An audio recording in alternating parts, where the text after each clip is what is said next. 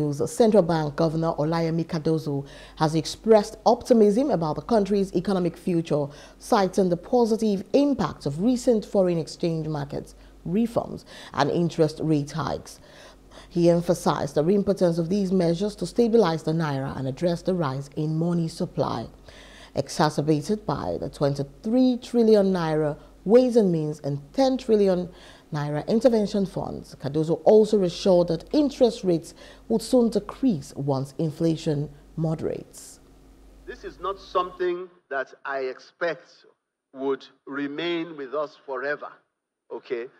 Fiscal issues being moderated and the ability to soak up all the excess liquidity that we have in the system and be able to balance things out over a period of time, that's the important thing for the MPC as far as I can see.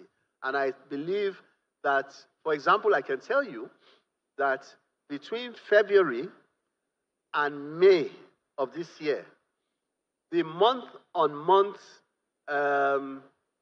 rate of inflation, month-on-month, has halved, has gone down 50%, okay?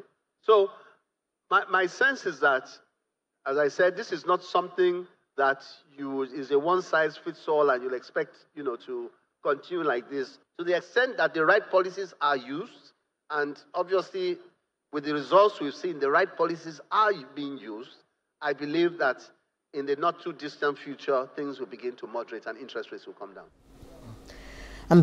Hello, hope you enjoyed the news. Please do subscribe to our YouTube channel and don't forget to hit the notification button so you get notified about fresh news updates.